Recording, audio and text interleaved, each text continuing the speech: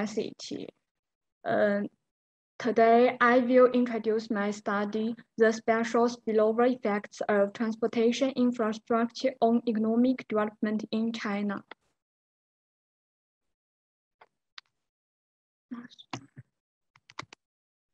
And it's divided in 4 parts. The first part is introduction.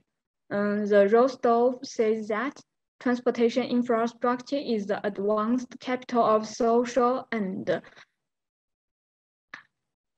economic development, which plays an irreplaceable role in economic development. With the continuous strengthening of the transportation infrastructure investment in China, its transportation infrastructure construction develops rapidly.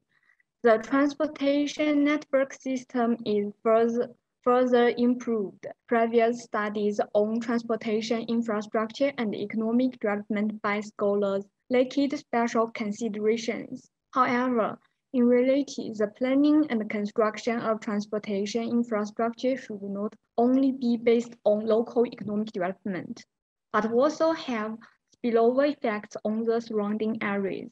Therefore, this paper selects panel data of 31 provinces in China from 23 to 2019 to study the special spillover effects of transportation infrastructure on economic development.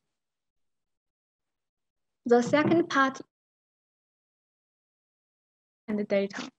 Because the province's economic growth exists special dependence is the premise of the special spillover effect of transportation infrastructure on economic development.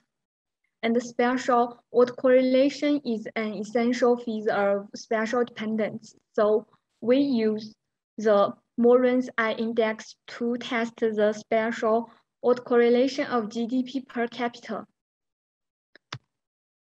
And this study uses the special econometric models to analyze the impact of transportation infrastructure on economic development in China and to measure the special spillover effects. The first one is the special auto-regression model. We can call it SAR model. It's just only includes the lag term of special dependent variable. And the second model is the special array model. It's also called the SEM model. It only includes special spillover effects of independent variables. The third model is special Dubin model. We can call it SDM model.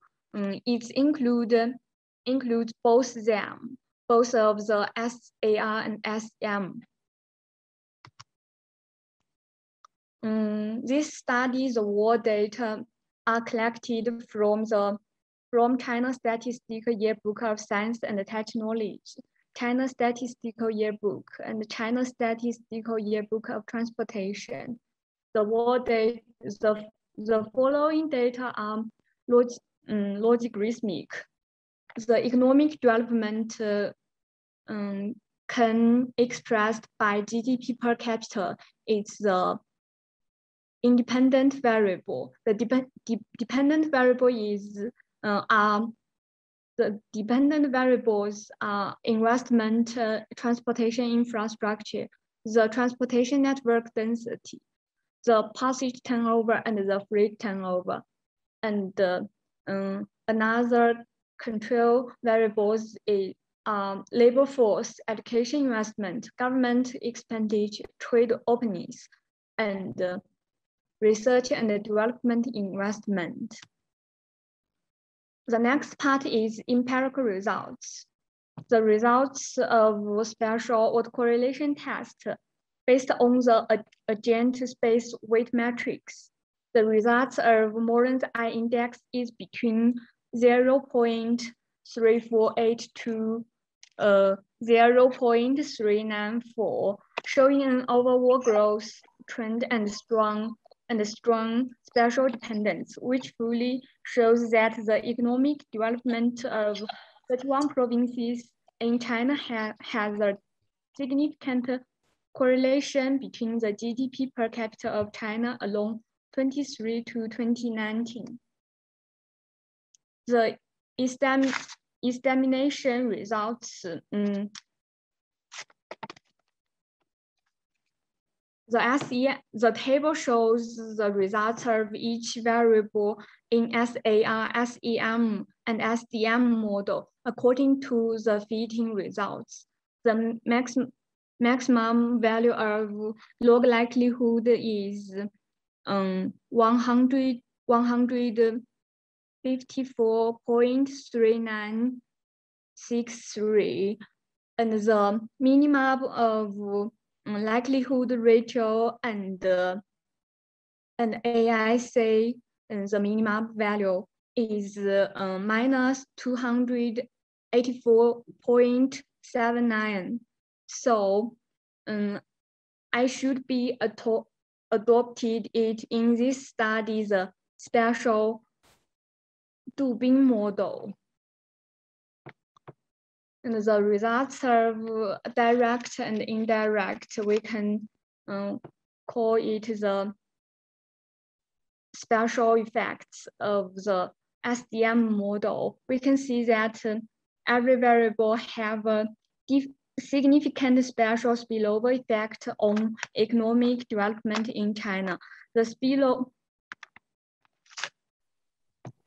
spillover effects of investment and the research and development are positive, while the others are negative. The last part is conclusion.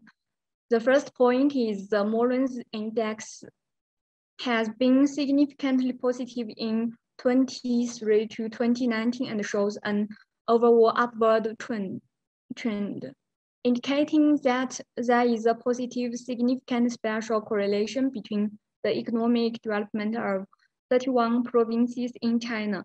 The second point is the different types of transport infrastructure has a different influence on economic development, but there is significant spillover effects to the provincial economic development and a significant positive spillover effect of fixed investment in transportation, while operating mileage and the turnover of passage and freight significantly negative spillover effect.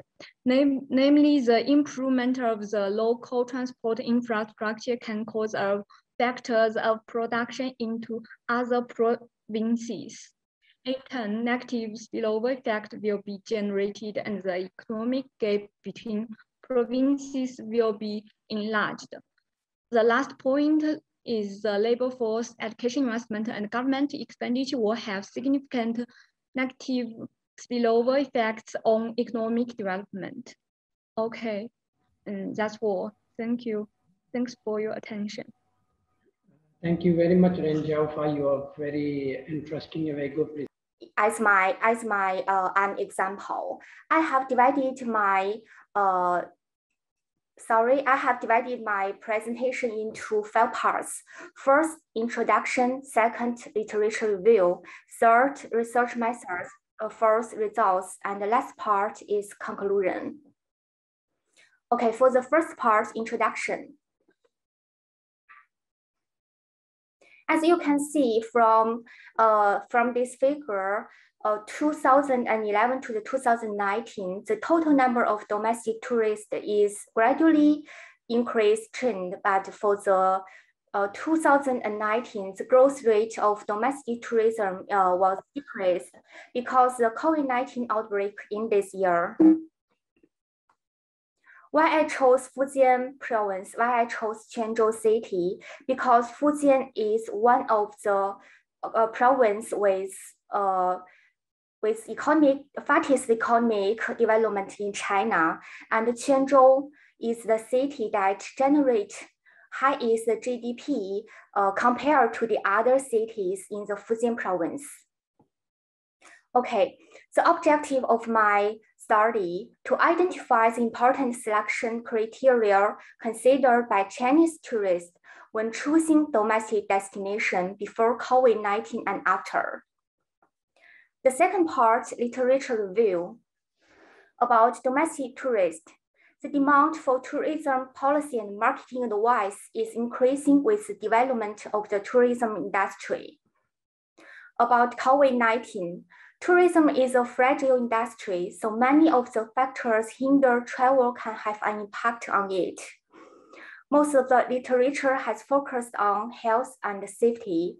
The COVID-19 outbreak affected global tourism and traveler behavior. Continue. COVID-19 outbreak affects Chinese tourist behavior, such as Chinese tourists avoid going to destinations with large pollutions, flows, and choose to travel to some minority destinations or take short trips. Okay, I would like to emphasize this slide. This slide describes the attributes that factors affecting destination selection. As you can see in the following, there are many articles to describe the factors, such as factors affecting the decision of the selection of foreign tourists for a tourism destination. A study in Da Nang City, Vietnam, factors affecting the selection of tour destination in Bangladesh, and empirical analysis, and so on. For the third part is methodology. The population of this study are domestic tourists from Quanzhou province. Quanzhou has a permanent resident population of 8,740,000 people. However, the number of Quanzhou tourists visiting another province in China has no record. Therefore, the population in this study is unknown. Due to the population in this study is unknown, so I use the formula of Cochrane is the following, as you can see. Therefore, the sample size for this study was 384. For the sampling method, there are 3 modes at transportation: airport, railways, and bus. The equal distribute of each transportation is 100 respondents. During collection of the questionnaire, the research used a convenient sampling, collecting questionnaire after tourists come back from destination. Okay, for the results, demographic characteristic of tourists. You can see the red font. It means that it occupies most percentage in this study. For gender, male occupied 59% in this study. The age, who are 21 to 30 years old, occupied 31.8% in this study. Okay, for the marital status, the people who are married occupied 84.8% in this study. And for the education, the people who has graduate vocational school, the students occupied 51.5% in this study. About occupation, the people who work at the government who occupied 21.8% in this study, and the people who has under 50,000 RMB annual personal income, it occupies about 22.5% in this study. Okay, I would like to emphasize this result that test for 6 factors differences before and after COVID-19. Firstly, I want to talk about the 6 factors. In this slide, there are 3 factors. And in the other 2 slides, there are other 3 factors that you can see. Let me come back. Okay, from this table, we can see before COVID, after COVID, mean SD p-value. You have 2 minutes to conclude, please. Okay, the p-value, it means less than 0.01. It means the before COVID-19 and after COVID-19 has differences significant. And the red band that you can see, it means the mean of before COVID-19 is larger than the mean of after COVID-19, such as unique architectural destination, delicious cultural and rich culinary, support tourist activities, and so on. Okay, next slide. You can see in the after COVID-19, the mean of after COVID-19 is larger than the mean of before COVID-19, such as contactless service at destination, free consultation service, alcohol and other immunization supplies at destination, and so on. It means that the tourists pay more attention to the factors of after COVID-19 than before COVID-19. Okay, for the last part, conclusion. He tested for the 6 factors of influence Chinese tourists to choose domestic destinations before and after COVID. There are 6 factors: uniqueness, activities and tourist experience, social media and promotion, infrastructure and service, safety and friendliness, and budget. This study focuses on exploring the factors of Chinese tourist choice of domestic travel destination before and after COVID.